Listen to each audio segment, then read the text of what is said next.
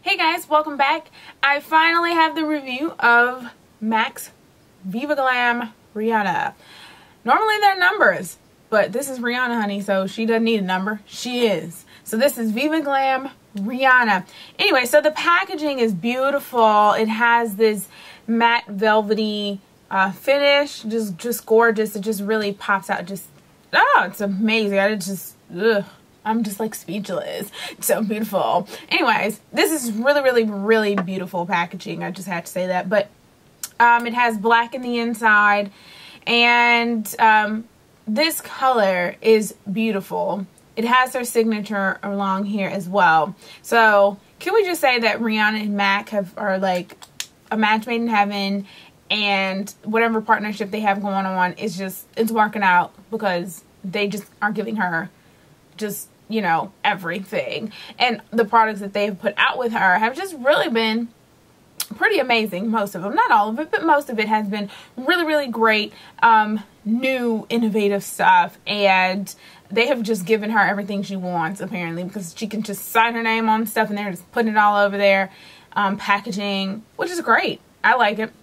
I think certain people have certain dishes, and this is one of them. So the packaging is great, and the color is also great.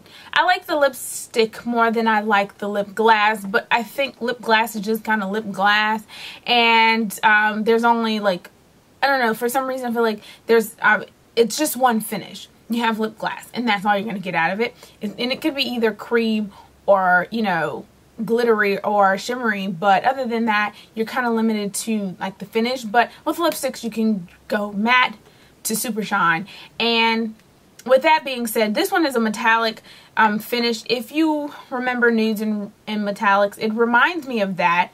The finish, it's a very interesting red. It's red, but it has a bit of a pinkish tone to me, and but it's still deep, and it's not super, like, bright, but it is a great red color.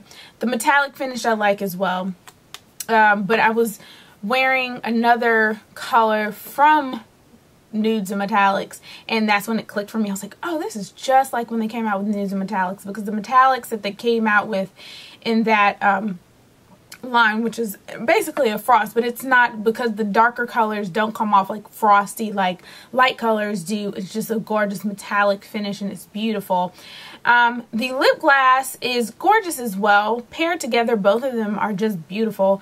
This one you can wear by itself. It does have a good bit of pigmentation, but together they're beautiful. But alone, the lipstick is just as amazing. I've worn it a few times and I love it, and so I think it's a beautiful color.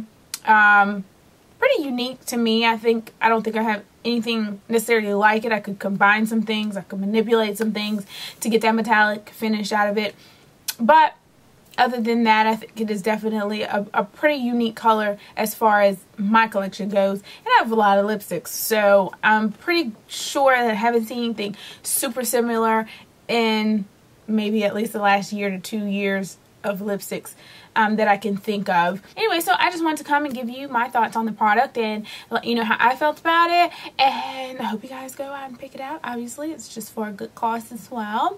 And if you have any questions, just let me know. Thanks, guys. See you next video.